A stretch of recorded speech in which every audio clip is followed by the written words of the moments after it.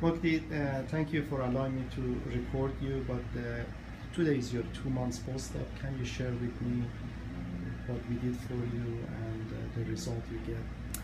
Yes, so I came in here a couple months ago with a lot of facial pains on my jaw, my nose, around my eyes, and just some random teeth pain. I saw an allergy specialist, a neurologist, my primary care, because they all thought it was all different things that turned out to be just TMJ.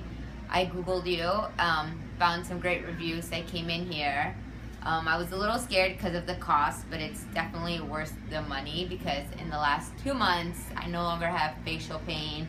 I can eat, I can talk because I like to talk.